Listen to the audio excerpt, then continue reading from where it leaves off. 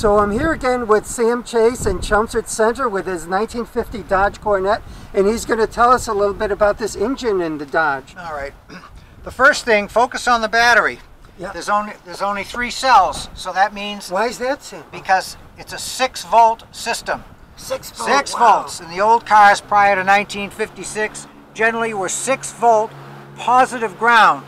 So today's cars are 12-volt negative ground. Okay, so I've still got the car on the original electrical system. It works fine. Okay, there's no reason to convert it or upgrade it to 12 volts. 6 volts. It works fine. As long as it works fine, yeah. Sam, that's great.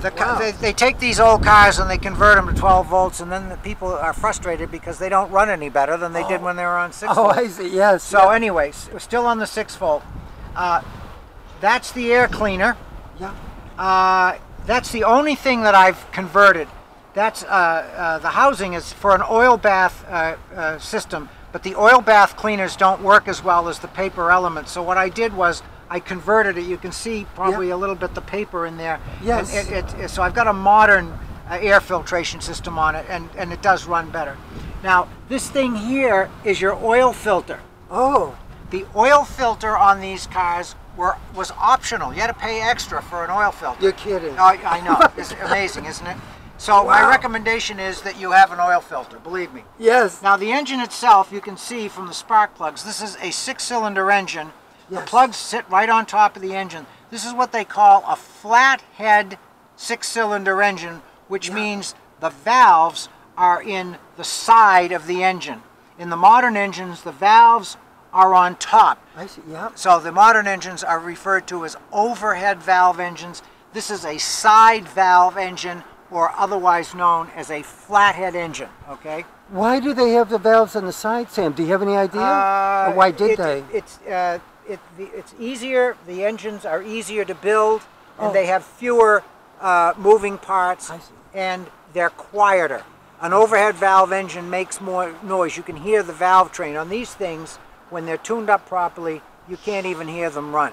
Okay, so and they're a little easier to work on. The valves are harder to adjust here than on an overhead, but everything else is generally more accessible. So, nice, and you have it quite clean, I think, for an engine compartment. It's not bad. And what are those two? What are those 2 things on top here in the front of the radiator, Sam? Oh, that's horns. Horns, yeah. But here. two of them, huh? Listen to this. Yeah.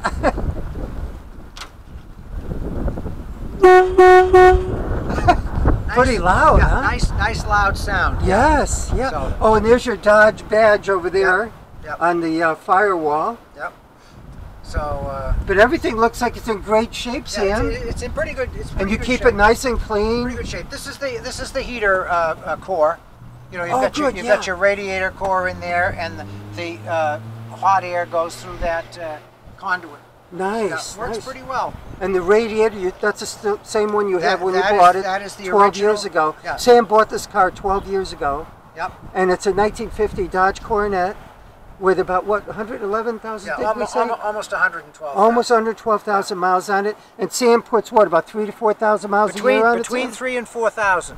Great. That's why it's in good shape. You have to drive the cars. Yes. You can't let them sit because they deteriorate very quickly if they're not driven. Yeah. So. Well, Sam, thank you very much for giving us a tour today. Very welcome. Thank you.